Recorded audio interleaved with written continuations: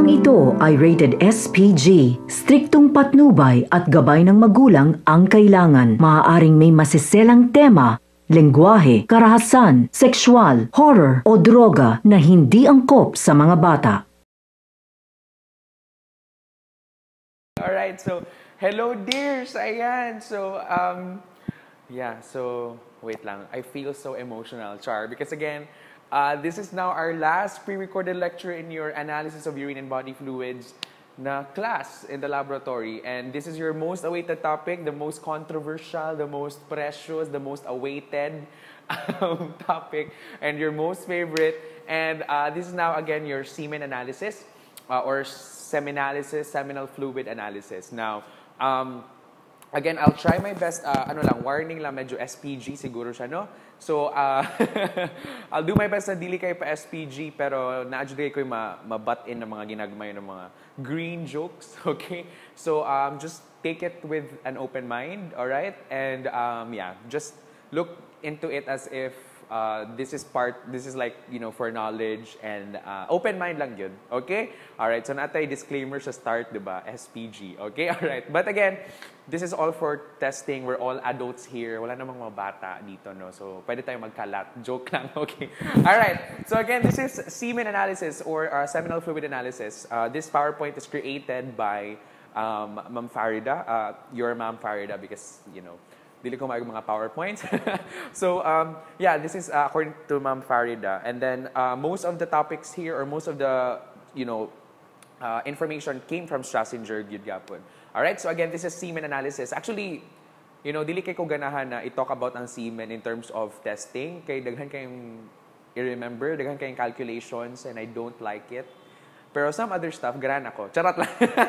Okay, di ba? Nan ako yung first hirit, nan ako yung first kalat. But anyway, again, this is semen analysis. Again, this is our last pre-recorded lecture. Medyo na senti ko light, pero sige lang. We'll try our best. I'll try my best to make this memorable pa rin and para bongga atong last pre-recorded lecture. Okay? Alright, so we'll start first. Napachar, ginis Farida. Yes, welcome to today's class, Char. Okay, and today's agenda, what are we going to talk about in terms of about semen is of course, we'll start first with its clinical applications. First is physiology, like how is it formed? Yes, asa siya gikan, of course naman.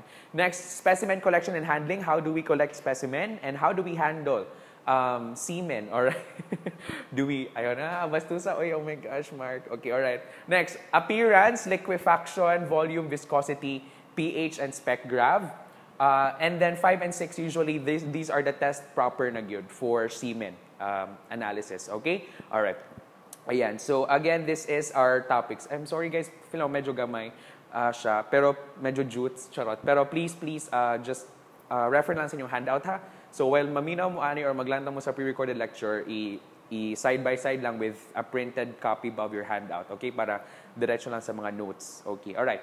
Ayan. So we'll start first with clinical applications. Now, why do we test semen? Wala na sir, ganahan me. Ganahan me because we like semen. Joke. Yes, na siya importance guys. Ano na mag-test ng semen? Ano siya applications? Okay? First is of course, the primary importance good niya is we want to detect infertility. Okay? So it's important because mga in the future dyan, mga gusto mag-asawa, mga heterosexual couples and all that, wala ko plan, char lang. If you have problems in conceiving a child, then it's important that you have your semen tested for the males, of course. And for the females, they have also other tests to detect infertility. But for males, we test the semen, again, for infertility testing, for a sign of reproductive dysfunction. Again, this is the main importance or the main significance as to why we are performing semen analysis. It's usually used to detect infertility testing. Okay, another one is, of course, we detect post-surgical evaluation, vasectomy. So when you say vasectomy, the vas deferens of the males, right? Mga males dyan, alam nyo na, i-cut ang vas deferens. Why? This is for purposes of contraception or contraceptives. So para if ang males or ang couple nag-decide na they don't want to have a child, pero magpadayon na siya po ng kalami sa ilang relationship. Or magpadayon na siya po sila labing-labing, bahalag saging rang na.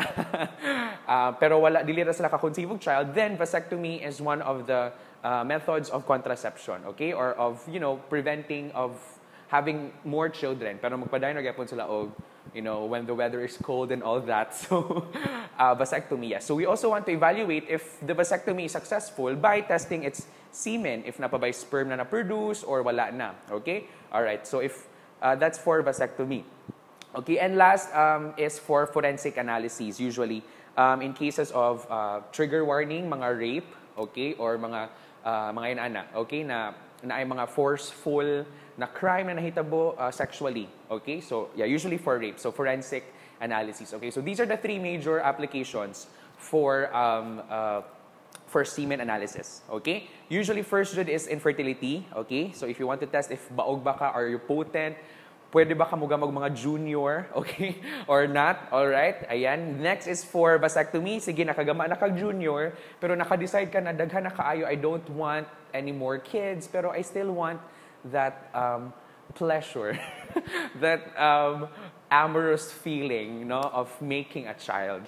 Pero dapat walay outcome na child. So let's go to vasectomy. So yes, we want to evaluate if the vasectomy is successful. So we perform semen analysis. And lastly is of course for forensic analysis. In cases of, again, rape, trigger warning ha, very sensitive, rape and other forceful sexual crimes. Okay? Alright, so forensic analysis. Okay, next, we now go to physiology. Okay, so how is semen created? Naman. Okay, ayan. So, first this is of course the anatomy of the male reproductive system. So, of course naman, male reproductive system na asa madagikan ang semen, di ba? So, sa male reproductive system, I know you're all familiar, mga boys dyan, or mga girls din, I know you're all familiar with the anatomy of the male reproductive system.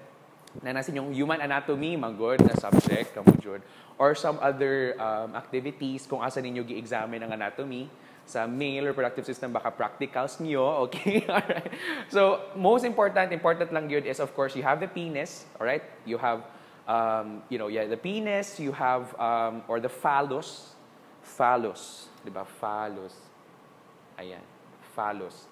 Okay? Alright, so penis, and then, of course, you have the two testes, you have the epididymis, taas sa testes, the vas deferens, ejaculatory ducts, you have the urethra, prostate gland, the bulbourethral gland, seminal vesicles, etc., etc. So, again, these have been well emphasized and discussed in your first year and some other activities that you may have immersed yourself in the past and the future.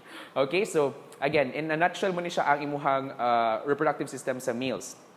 Okay, now, what is the composition of your semen? Of course, first, spermatozoa is only 5%. So as you can see, medyo gamay rin ang percentage of sperm na adito. Okay, alright. But a major composition yun niya is the seminal fluid, which is about 60 to 70%. Because this is the fluid where the sperm the spermatozoa are immersed in or are suspended so that maka-propel sila. Okay, so maka-live sila. Alright, okay. Next, you have also your prostate fluid, which also contributes to the enzymes needed for liquefaction and coagulation and some other nutrients na kailangan pa dyan sa imuhang sperm. And lastly is the bulbourethral fluid, which is another 5%.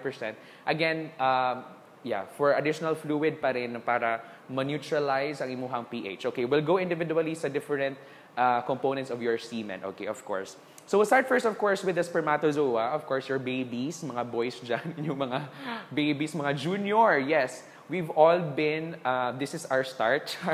We have all been a spermatozoon before. We have all been a sperm cell before. Okay, all right. So the sperm cells, again, are contributed by the testes and the epididymis. Now, recall in your anatomy, in your testes, di ba, you have their Sertoli cells, di ba?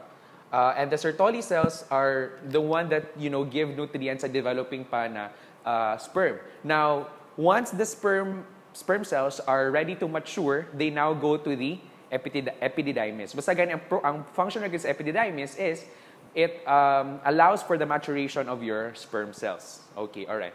Ayan, so this is a sperm cell. Again, testes containing the seminiferous tubules di, which contains the Sertoli cells. And then epididymis, again, important, asa siya mo mature, asa siya mo develop flagella, and remains stored until kailangan siya i-ejaculate. Okay?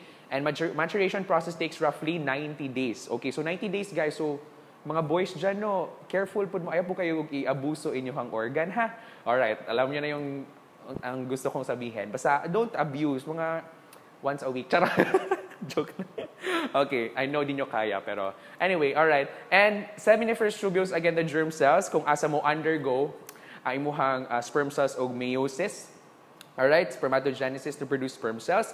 And again, these seminiferous tubules are supported by your Sertoli cells, again, which give nutrients. And of course, your immature sperm pa again are immotile, or di pa sila mulihok.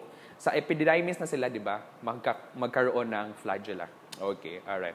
Ayan. And spermatogenesis, guys, is the term for the process of, sperm, pag-create sa sperm. Spermatogenesis. Genesis new, sperm. Okay? Alright, ayan. And next, we have the seminal fluid. Now, for seminal fluid is about 60 to 70%. Now, what is the purpose of the seminal fluid? Again, it allows the sperms na dira sila mo masuspend, okay? Alright, and para na sila fluid to swim in. Tama ba akong preposition? Anyway, alright, so it's produced by the seminal vesicles and it comprises the bulk of your semen. And again, it serves as a transport medium for your sperm. Ayan, as you can see, ayan. So that's your, actually this is semen. No? It's quite familiar naman, di ba? Okay, parang Cetaphil. Okay, alright. Ayan. Okay, and then the fluid contains, again, first is fructose. Again, that's the major sugar na ma-find sa imuhang semen because, again, this is the source of energy of your sperm. So, muna siya, guys, always, guys and girls, always make sure na ang inyong source of fructose kay ang fruits, ha? Dili some other source. Pero, pwede rin naman. Charot, okay. Alright, fructose, metabolized for energy, and again, for propulsion, okay? Or para muswim ay imuhang sperm padulong sa imuhang egg, okay? Next is flavin, which gives the semen an overall gray appearance. And last is various proteins for coagulation. Because once a semen is ejaculated, mo coagulate sa sila. Okay, then after coagulation, mo liquefy. Okay? Alright, ayan. Okay, next. Before we go to the next... before we go to the next component of semen, we'll first look into the stages of your spermatozoa or spermatozoon development. So how is a sperm cell made or unsa yahang stages sa life cycle niya? Of course, mag-start sa siya og spermatogonium, okay? Spermatogonium, okay? All right? Followed by your primary spermatocyte, okay? Spermatocyte. All right? Next, the secondary spermatocyte. Then finally, you have the spermatid, okay? Spermatid. And finally, you have the spermatozoon. Spermatozoon, usa ka sperm, okay? Or if daghan, zoa. All right. So, muna siya iyahang parang life cycle. So, mo start sa siya og spermatogonium, all right? Siya yung pinakauna. And then you have the first primary and secondary spermatocyte. And then finally, you have the spermatid. And then finally, lastly, is katunang mature sperm or your spermatozoon, if usa, and daghan spermatozoa. Alright? Okay, now please take note aning spermatid. Well, you'll encounter that later sa atong discussion. Okay? Alright, munang ako na siyang gi-introduce daan. So, muna siya yung murag life cycle. Okay? Or stages of sperm development. Okay? Alright. Or sperm maturation. Okay? Alright, so next component of your semen is the prostatic fluid or prostate fluid. Now, the prostate fluid is only about 20 to 30% of your semen. And the main purpose niya is, the prostate itself, it contracts, okay, to propel the semen or the sperm to the urethra. Well, I think ma-feel naman siguro ng mga boys yan, basta in terms of special cases. Okay? But yeah, it's that muscle na mo contract para mo propel ang semen into the urethra and of course outside the urethra to the opening. Kung sa mga na opening. Okay? Alright, ayan. So, muna siya. That's the prostate fluid. Now, your prostate fluid, this is the prostate there, guys. So, as you can see, it's really like near nagyud sa rectum. Okay? So, this is a prostatic examination ha. Dili ni siya mga some other stuff. Bastusan ako, Lord. Okay, wait. Okay. Alright, ayan. Okay. So again, this is the prostate, no? Okay, at na siya sa likod sa, near agad siya sa rectum. Okay, so if na magpa-prostatic examination, so i-insert sa doctor ang iyang finger sa rectum and then i-examine ang prostate. Okay? Example po sa urine, di ba katong for prostatitis specimen, katong katong Stamy-Mears, mga ina na 3-glass collection, inani ni siya guys, how you massage the prostate. So this is a prostate massage para ma-express ang prostatic secretions. Okay? Alright, ayan. Cursed image. Joke lang. Memories. Joke lang. Okay. Alright. Ayan. Next, this prostatic fluid is actually acidic. Okay? Because it contains, number 1 is your acid phosphatase. Now, acid phosphatase, ACP. Ayan. It's very specific to the prostate, guys. Okay? So, sa inyong ClinChem 2, CC2, sa inyong enzymes. So, if we ask gani mo, what is the enzyme that is very specific to the prostate? That is acid phosphatase. So, that is why acid phosphatase actually, ginagamit po niya for forensic analysis. So, example, na ay patient na again, medyo sensitive, gi-rape. Okay? Now, ACP, i-detect or i-check ang vagina sa patient or vaginal fluid, and then i-test siya for ACP. Now, if positive ang ACP, if na ACP na ma-detect, then that could be a grounds for or an evidence to support na na-rape yun siya. Okay? Alright, so that's ACP, acid phosphatase. Next, you have citric acid. Okay? Next, you have zinc. And you have proteolytic enzymes for coagulation and liquefaction. So, kaning citric acid and zinc, of course, these are still nutrients for your sperm. Of course, para healthy sila, no, very, bansug, char. Okay, alright, ayan. And proteolytic enzymes, because again, pag ejaculate sa semen, first is mo coagulate sila, so magkumpul-kumpul, and then after a while mo liquefy. Okay. I have not read unsay ang reason nga mo coagulate sa siya daan. Maybe because ma-expose na tong enzymes na needed for coagulation, alright? And then magkumpul-kumpul sila, and then finally mo liquefy. Alright? Okay, so I'll read about it, I'll search about it nga, no? And then I'll inform when I can. Okay, but I think, yeah, if you've noticed sa mga males dyan, no, let's be mature here. If ever magani you do self-love, diba? So you can see, after a short while, kay mo coagulate imuhang semen, right? And then after a while mo liquefy. Okay, alright. Ayan, so let's be mature. Open-minded lang tayo din napit. Okay. Alright, open-minded ka ba? Yes, okay, alright. So that's for prostatic fluid. And last is the bulbourethral fluid. Now, as you can see, it's only just 5%. Same lang sa composition sa spermatozoa. Now, this bulbourethral fluid is produced by the bulbourethral gland. Huwag nang mag-isip, nasa pangalan. Okay, and the fluid is alkaline. Now, why should it be alkaline? Because it's important, di ba? Recall that your prostatic fluid is acidic. So, kailangan po siyang ma-neutralize, okay? Kaya if too much acid ra po, basin mamatay mong sperm, okay? Or dili siya mulihok, right? So, kailangan siyang ma-neutralize by the alkaline fluid na bulbourethral fluid. And aside from that, this bulbourethral fluid, alkaline man siya, it also neutralizes the acidic vaginal environment. Because again, if acidic kayo ang environment, alright, and then example sa vagina, which is really acidic, di ba? Unsa to ang normal flora dito na na-produce sa acidic environment dito, you have, di ba, Lactobacillus acidophilus, di ba? Ayan. Recall, di ba? Lactobacillus acidophilus, one of the normal flora sa vagina, that's why making it as char, making it acidic. Ew. Alright, char, joke lang. Alright, ayan. And again, ang point na the bulbourethral fluid is the one that neutralizes the acidic environment. Because again, it's important. Kaya if acidic ra, pwedeng dili mo, lihok ang sperm, affected yung motility, or mamatay po siya. Alright? Okay. Ayan. So that's the bulbourethral gland. Ayan. Medyo maliit lang siya. Alright? Naa siya dapit diri sa likod. Okay? Alright. Ayan. Sa bulbourethral fluid. Okay. Now, we now go to specimen collection. So, how do we collect specimen? Your semen, of course. Okay. So, some specimen collection specifications. Again, guys, warning. I suggest na wear mong earphones while watching this. Kaya basin makasaban ko sa inyong parents. Okay, alright. So, please wear earphones. Okay, alright. Ayan. So, we'll start first with specimen collection.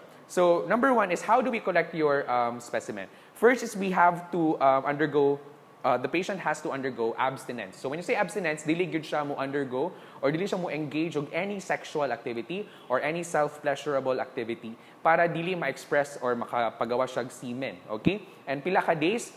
At least 2 days, pero dili po siya mo more than 7 days. Okay, so 2 to 7 days agad ato ang abstinence. Okay? Kaya ba, boys? Pila ko dili.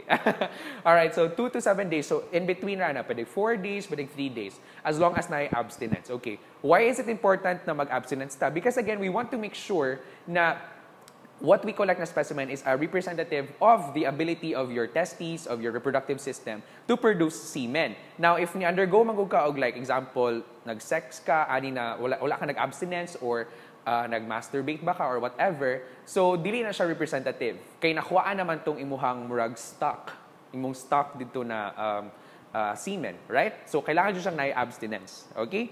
Alright. Per prolonged abstinence, of course, mo increase ang volume and decrease na po ang motility. Because again, it's too much or it's medyo, ano na kayo siya, kanang sapok or taas na kayo ang volume, okay? Kaya daghan na kayo naipon. So therefore, the motility is affected. Kaya dili na kaayo in anak alive or dili na kayo maayo mo swim imong sperm. Okay? Alright. Next one is you have number of samples. It can be 2 to 3 samples and 2 to 3 samples. And for fertility testing, usually daw, 7 days to 3 weeks apart imong pag-collect. So, after 8 days, kani first sample nimo ni-collect ka after 7 days. After na pod a week, ni-collect ka for the second sample. And then after a week na pod, collect ka for the third sample. That's for fertility testing. And usually, for fertility testing, if 2 abnormal samples ang makitaan, then that's significant. That would indicate that the patient is infertile. Okay? Alright, ayan. And next, you have sample container. Of course, the sample container should be a warm, sterile glass or plastic containers because we want to ensure that your sperm are maintained at body temperature lang good. Para dili siya mo deteriorate, dili po siya ma-affected yung motility, yung morphology, etc. Okay? Alright. And usually, if in the labs, atong klase unta, you will be given parang a 15 ml tube yata. I'm not good at drawing pero inana siya. Okay? Alright. So, dili siya itong normal na 10 ml. Medyo dako siya opening. Okay? Para naman, of course, medyo lisod i-collect. Okay? Alright. And I have to emphasize also, guys, in collection of your semen, all of it should be collected yun. From the start na nag-start to ejaculate until the end. So, all of the ejaculate should be collected. Okay? Kaya if dili, ma-affected in yung results. Alright? We'll know later sa next slides. Okay? Alright. Ayan. So next, we go now to collection method. Of course, now for collection method, we have 3 methods. We have first is, of course, masturbation. That's self-pleasure, self-love. Next is we have coitus interruptus. And last is you have the use of a condom. Condom na non-lubricated or polyurethane. Now, asa diri ang pinaka-preferred is, of course, masturbation. Masturbation is the most preferred method of collection for semen. Okay? All right. Why? Because again, it's more on the patient can control. The patient can collect all of the semen. Kaya siya may siya nag-collect by himself. Okay. Now, coitus interruptus. When you say coitus interruptus, coitus means sex. Okay. Interruptus is interrupt. So you're doing sex and then imong interrupt. So when mo siya interrupt, if the male starts to ejaculate na. All right. Okay, so again, medyo sensitive ha, medyo SPG, pero I'm trying my best to explain this ha. Open-minded lang yun. So, coitus interruptus. When you say coitus interruptus, again, coitus means sex, okay? Sex. Interruptus is interrupt. So, you interrupt the sex para mo collect sa semen. Now, when do you collect semen? If ang male maka-feel na hapit na siya mo orgasm, for the lack of a better term, or hapit na siya mo ejaculate. Okay? Now, this is not preferred. Why? Because single tayo. because the first namagway may tabo the first part of your ejaculate, pwedeng dili siya ma-feel sa male, okay? Sa males. So may tabo is ma-express niya, and the first part magod of your semen contains the most number of your sperm, okay? Or sa the pinakadaghan na numbers ng sperm. So it's not munang dili siya recommended. And aside from that, nag-coitus interruptus ka, you're having, sex, and then so you're exposing the semen to a vaginal, fluid or a vaginal environment na acidic. So that could mean na pwedeng ma-affected or ma-expose ang semen to the acidic environment, which could affect the sperm's motility, ilang morphology ba. Okay? Alright, so that's coitus interruptus. Now, sir, what if lahi na buslot ang gigamit? That I don't know, alright? Okay. But this coitus interruptus was done in the premise that it is vaginal sex. Okay? Alright. But again, preferred drug Japan is masturbation. Okay? Ayan. So again, that's coitus interruptus, no? Okay. Again, vaginal sex ang premise ani. Oh my gosh, what's happening sa akong projector? OMG. Anyway, all right. And the next one is the use of condoms. But again, this is not recommended. Why? Because again, there are some condoms na spermicide. So when you say spermicide, yung patyon ang sperm. So wala na ipulos imuhang semen analysis. And aside from that, kani siya na condoms though, wala na siya spermicide. Pero aside from that, magod kay, the possibility magod na dili makolektanan, alright? Because gibutan siya sa condom, so murag na manapot sa condom, na ay mabilin sa, sa end. So, again, that's not preferred. So, again, ang pinaka-preferred nato na method good is masturbation or self-pleasure. So, kayo guys, unsa yung pilion? Unsa yung bias sa tulo? Alright, okay. So, again, that's for masturbation. For collection method of your semen. Okay, next. For collection site, so the patient can collect it in their room, nag-provide sa lab. I'm not sure sa routine lab if asa, pero I think usually sa CR, mandagay ni, or basta na ay room na i-provide. If not, the collection can be done somewhere else, but it should be delivered within 1 hour to the lab.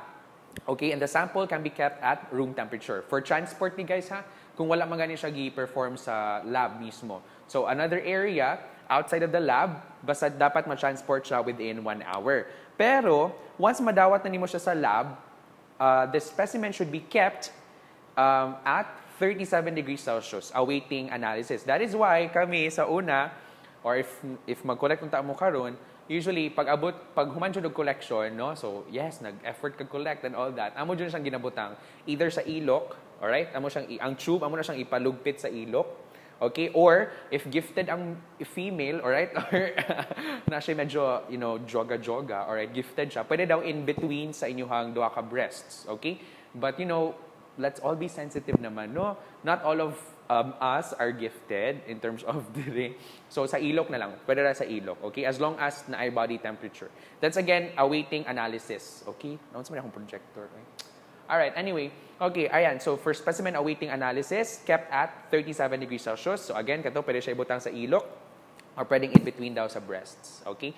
Basta body temperature. Kung mag-await na ka for analysis. But, if, for example, sa balay ka nag-collect and then nag-klase mo 7 a.m. and ana, so pwede na siya within 1 hour, madalag yun mo siya to the lab, okay, at room temperature. Pero usually kami manggod, bahalag sa lab na mo siya gi-collect. Pag human collect, amo siya ibutang dayon sa ilok. Alright? Para at least the sperm will be okay. Protect the sperm, protect your babies, your juniors. Okay, alright. Ayan, that's for specimen collection and specifications. Next, we go now to the consequences if incomplete ang collection. So let's say again, di ba, I emphasized it, I really emphasized na dapat tanan dyan sa imong ejaculate ang makollect. So from the start until to the end, dapat makollect yun tanan. Ngano? Okay, so start. We'll start first if the first part is wala. Now recall again, the first part contains the most number good of your sperm. Okay, so if wala na siya, of course, na ay decreased sperm count, increased pH, and the specimen will not liquefy. This is because I think ang increased pH man good, so mas daghan ang bulbo-urethral fluid na na-produce kaysa sa prostatic fluid. Because again, di ba, remember that your bulbo-urethral fluid kay mas duol siya sa urethra. So, if wala kayo nakuha ang first portion, okay, murag tama. Tama ba? Increased pH dapat alkaline, di ba? Okay. Alright. Okay. Tama. Sorry. Mali pala. So, the first portion contains a lot of the sperm and also the prostatic fluid na acidic. Okay? So, therefore, kung wala to siya, may tabo is increased pH, maging alkaline. And of course, specimen will not liquefy because the enzymes that are needed for liquefaction, wala po na appeal. Whereas, if ang last portion na po sa semen, ang wala na collect, decreased ang semen volume because again, it's not all of it, semen volume ha. Increased ang sperm count because wala man na-collect itong mga ginagmay ra gyud, so increased ang sperm count. So, nakuha man itong first portion until before the end, so increased ang sperm count. Decreased ang pH, okay, so acidic, so wala kaayoy bulbourethral fluid na na-appeal, okay? And the specimen will not clot. Still the same because the enzymes needed for clotting wala na-appeal, okay? So please take note sa mga consequences if ang first portion wala and ang last portion wala. Usually wala kayo siya give in-depth figure o explain sa STRAS, except aning first portion na decrease ang sperm count because again, the first portion contains most of your sperm, okay? All right, ayan. Next, we now go to specimen handling. So how do we handle semen? Do you spit or swallow? Joke lang. Grabe na good. Gargles or joke lang. Okay. All right. So specimen handling. How do we handle semen? Of course, your semen is again, of course, a body fluid, and it's actually a reservoir for a lot of sexually transmitted diseases, especially viruses. So example, HIV or HBV. That is why we always still follow your universal precautions. Always, you assume again or treat all body fluids as potentially infectious. So always treat them as potentially infectious. Okay? All right. Ayan. Okay, so for the next part, we now go to the bulk of our discussion. Okay, dili na tayo na magbinastos, no?